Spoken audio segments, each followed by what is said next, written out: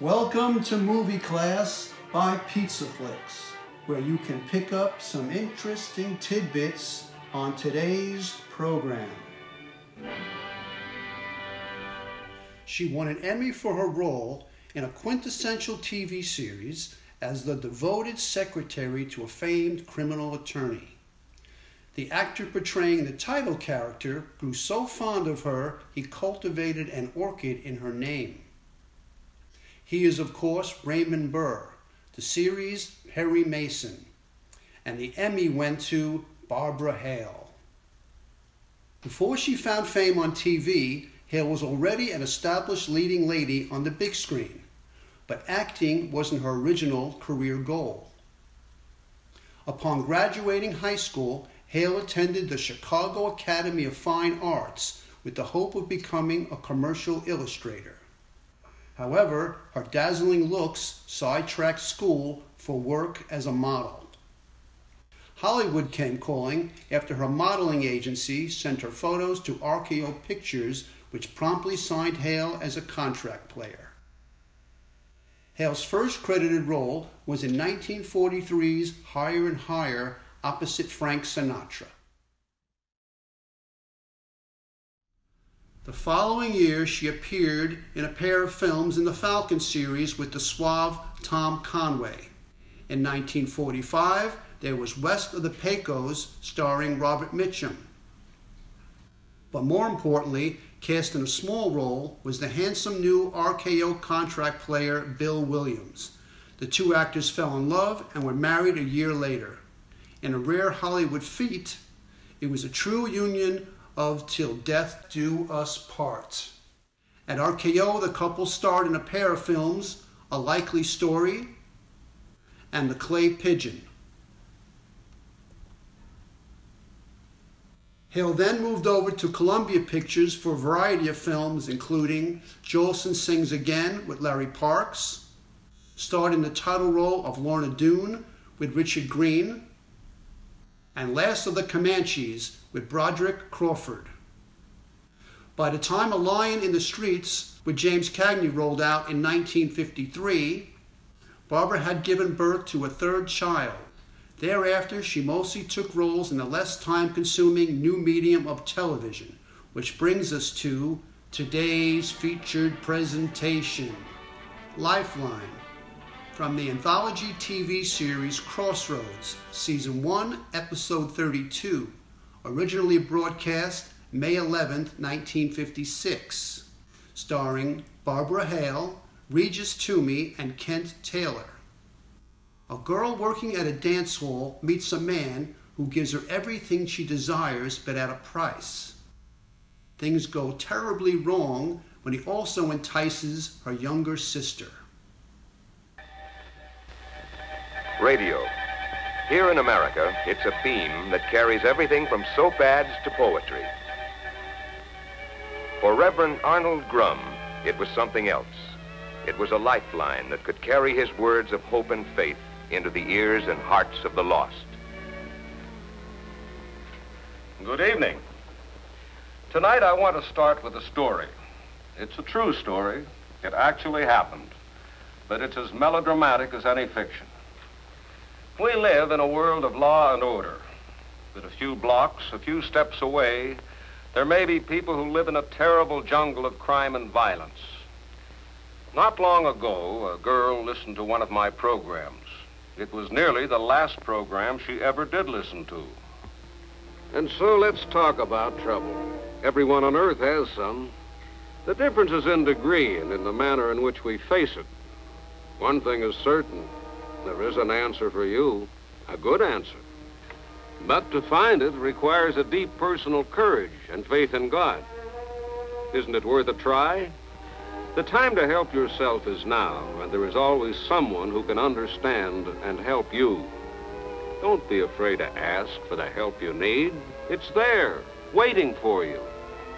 Reverend Arnold Grum will return to answer your letters in just 1 minute. Good night, Walt.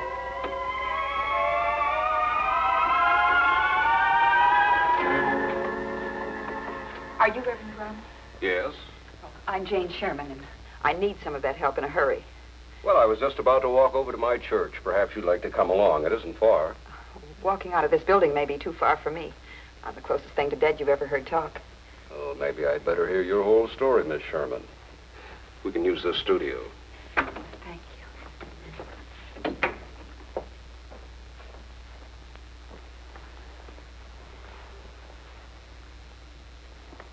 The story isn't a new one, Reverend Drum. Small-town girl goes to become an actress and a model. Girl goes broke. Girl ends up selling dances for 10 cents. Well, your story doesn't stop there. Certainly doesn't.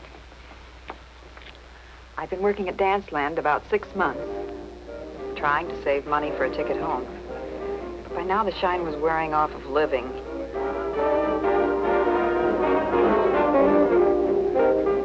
Even the fact that the girls were friendly didn't help much. I was getting tired of having all the other girls always coming to me for advice or to cry on my shoulder. Then I met Ted Diamond.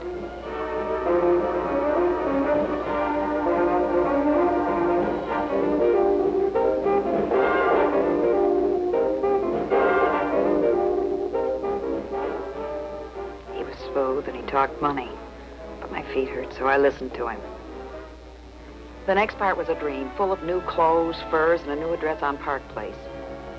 Ted was mine, and there wasn't a single string to it. Not until the night he took me to his private gambling club. Care for a drink? No, I don't believe so, thank you. Want to try your luck? Oh, this is Mr. Stone, Mr. Bannister, Jane Sherman. How do you do? How do you do? Place a little light. It'll pick up. Allison's on the mark for 18 G's. Settle for half and cut him off. He's going to make trouble. That's your department. They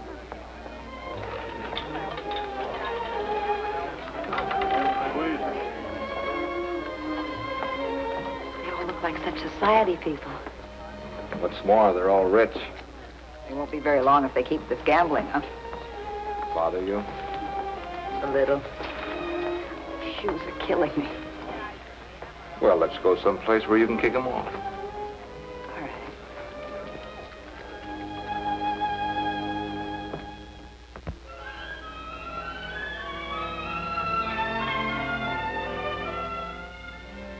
You know, that's too much money for anything honest. Sure, gambling's illegal. But people are going to keep on doing it no matter how many laws say no. And what's the difference whether you gamble in a casino in Nevada or some private club set up in an apartment or a hotel? I'd say about 10 years. Now, with my protection, I pay out a lot of money for it every week. What would you pay me for? For your beauty, because you know how to handle other girls. They like you and trust you. How do you know that? Research. See, I didn't pick you out of that dance hall by accident. So I see. Pays big, Jane. How? Well, first you learn to act as hostess. And then you learn to shill the rich boys into visiting the club. Then you learn to shill in their business deals. Then what?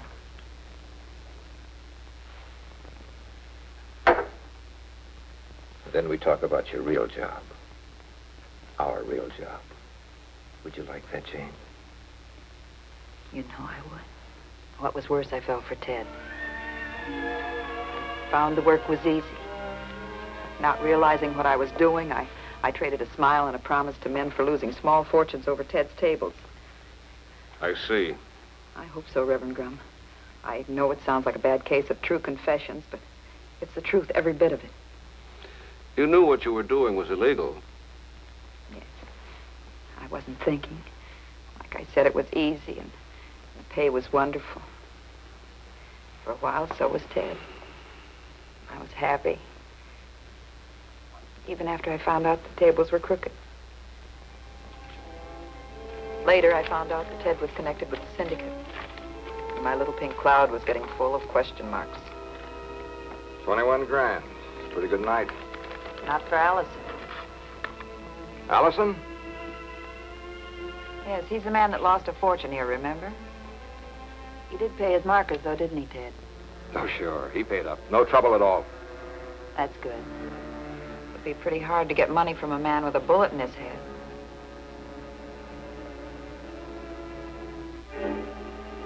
Very hard. What's the point, Miss Sherman? Oh, it just mentions that he got involved in some trouble with the syndicate. That's you, isn't it, Ted? It's newspaper gossip. They tried to tap the syndicate for everything. It also mentions you, Mr. Bannister. Why do they call you the enforcer? You read too much, Miss Sherman. Maybe you better go sharpen a pencil. You don't like me, do you, Mr. Bannister? I don't like people who are soft. Be careful she doesn't soften you up, Ted.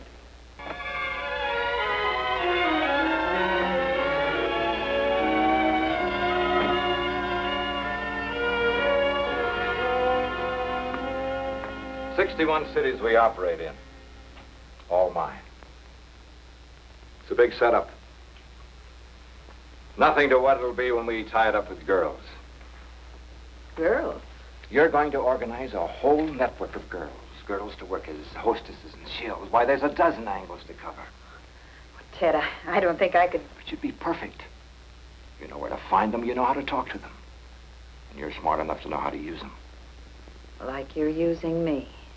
But don't be stupid. I'm making you the boss. You get a cut off of every girl. I'm handing you a fortune. Well, you can hand it to someone else. I don't like the smell of this. Well, that's unfortunate. It's your baby, Jane. We made a deal. If I remember correctly, we never got around to discussing this part of the deal. Now I see why. Oh, make me see. Make me see why I picked you out of that dance hall. Do you think I spend all this dough and all my time teaching you the racket just for fun?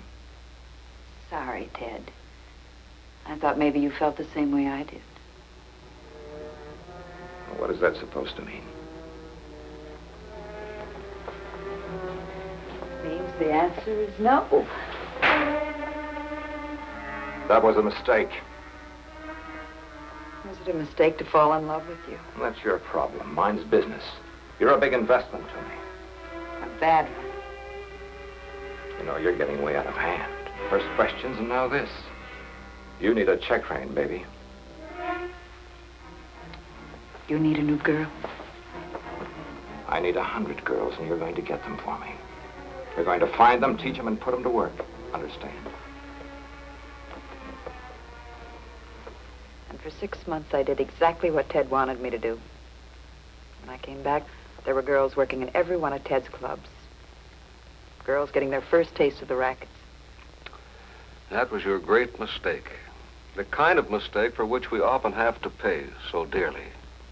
But you mustn't lose courage. Courage I finally found. Jane, I'm glad you're back. I know you could do it. Wait till you see your new bank account. You see it. I'd rather see a good bath. Of course, I did pretty well, too, while you were away. You should see the cute doll I've got to work this place. I can wait forever. Here she is now. You better have a look at her. The girl in the red dress. Barbara. Oh, you know her? Know her. She's my kid's sister. Now, isn't that nice?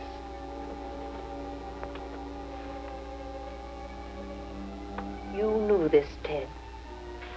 You knew that I sent her money to go to modeling school, and you deliberately did this. It wasn't hard, and besides, I thought you'd be happy to see her doing so well for herself.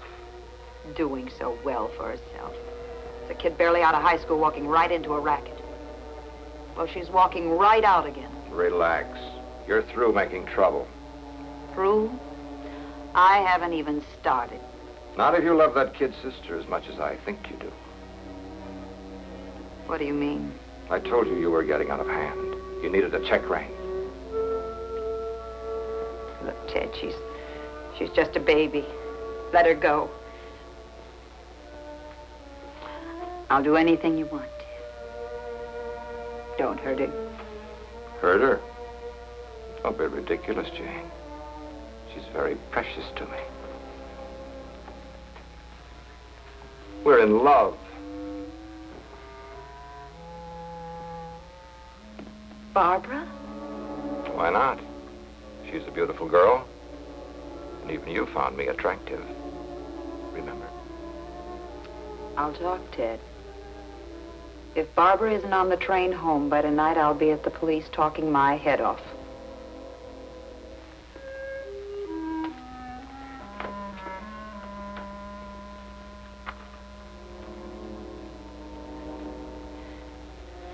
No, I didn't mean that. Of course you did, sweetheart. Ted, I'm a little upset. I know. I'm upset, too.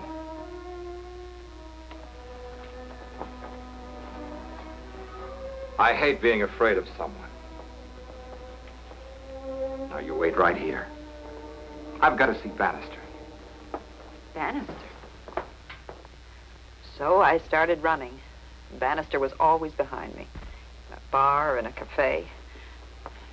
Whenever I turned around, he was there staring at me. Not mad, not with hate, just that blank, empty stare. Why didn't you get to the police? I couldn't. I didn't dare go see Barbara. I did call her. What did she say? She laughed at me. She thought I was making it up because I was jealous of Ted. So there's nothing I can do except wait for Bannister. I know it sounds crazy and melodramatic, but it's true. I swear to God it's true. Then we have work to do. Work? We're going to see that certain party. But we can't. We can and we will. It's settled.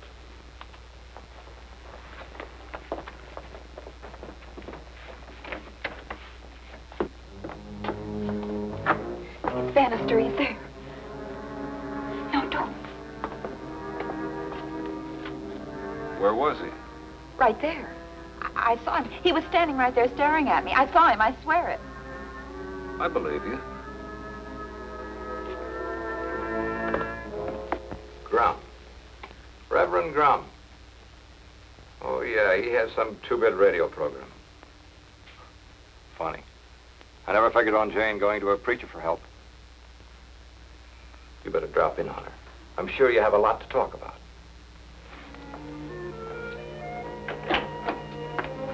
Hiya, zombie. Hello, Barbara. You didn't knock. Knocking's for strangers. You don't have any secrets from me, do you, Ted?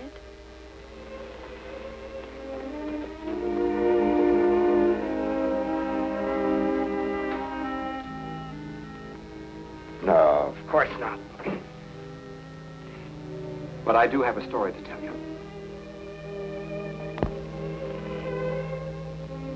Better say a prayer or something. I'm scared. I'm scared, too. And I've been praying ever since we left the radio station.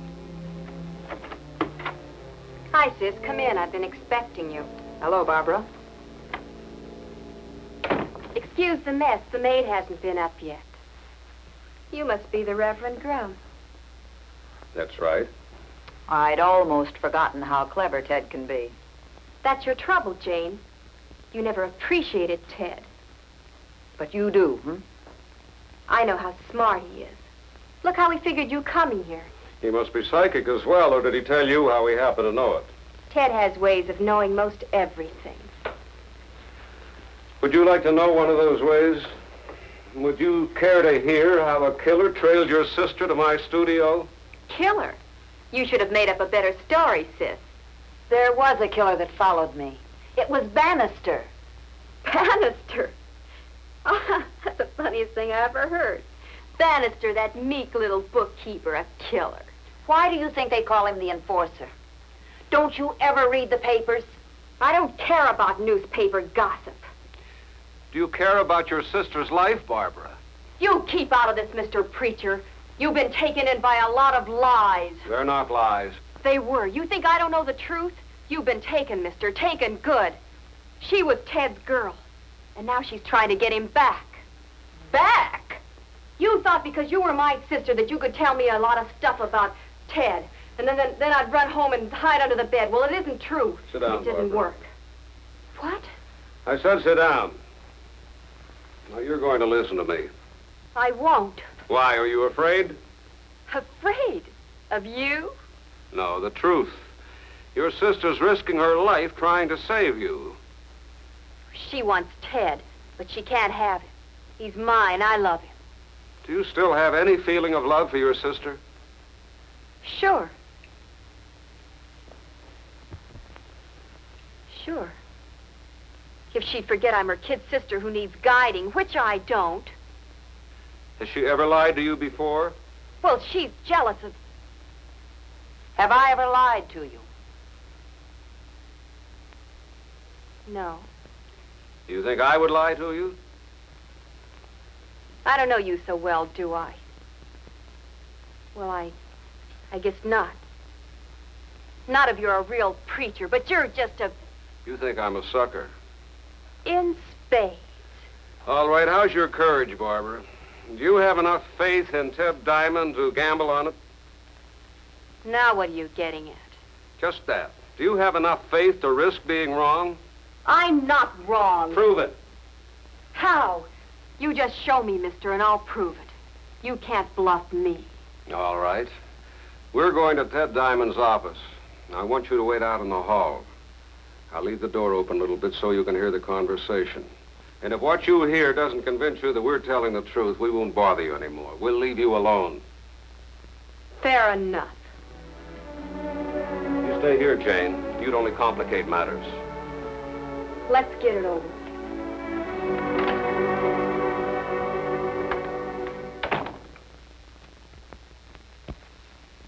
Yes, of course. I'll take care of it. Thanks very much. So long. Terribly sorry. Important business. Now, let's see. Where were we? Oh, yes. Jane Sherman. Well, that's a very sad story. Very sad. I'm sorry, Mr. Grimm, but I can't do anything for you. I can imagine. I'm sorry I wasted my time, Mr. Diamond.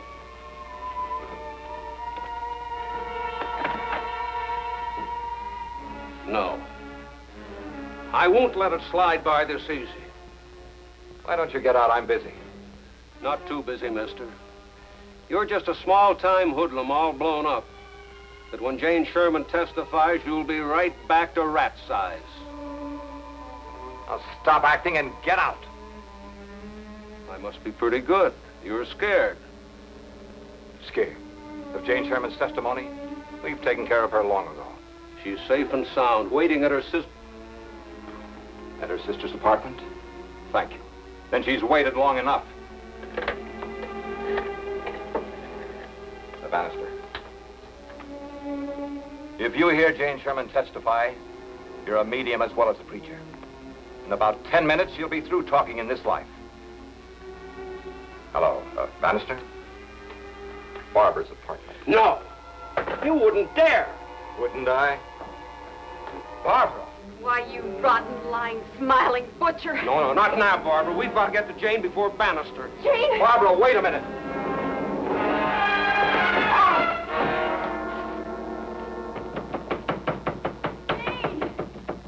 Jane, open the door. Jane, are you all right? It's all right, Barbara. What happened? I heard him come in the back door, so I hid behind the curtain. Hit him with a bottle? Will he live? I'm afraid so. Well, we won't if we don't get out of here. Ted's on his way.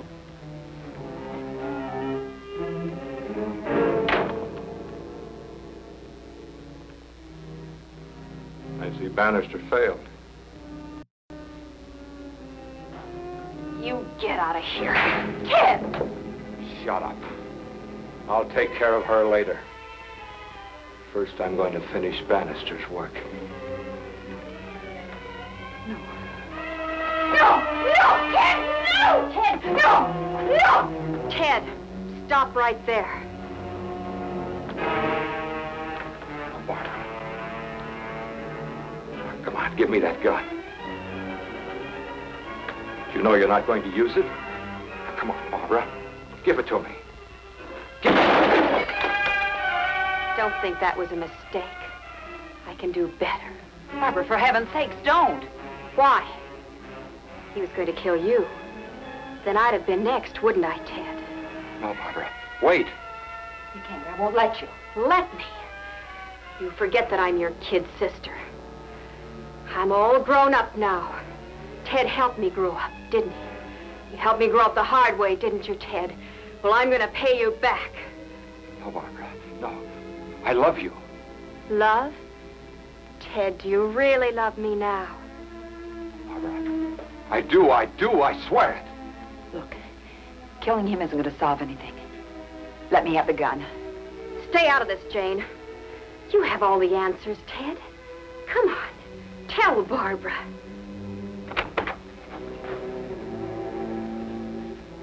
For the love of heaven, Barbara, don't. Stay back. I don't want to hurt you. Why not? Murder's murder. Is this the thanks your sister gets for trying to save your life? And now you want to kill. Reverend, you can stop her. He really isn't worth it, is he, Barbara? No. I can't even hate him. He just makes me sick. I couldn't do it anyway. I never did shoot one of these things before. Barbie. Oh, Jane, I didn't mean all those terrible things I said. It's all right, baby. It's all right. One of you girls better call the police. Tell them to come quickly. I'm afraid of these things, too. And that's the story. Stranger than fiction. The truth that running away from trouble never helps. We must face it. And we must be willing to ask for help. And above all, to have faith. Faith to give us the strength we need to win. Thank you.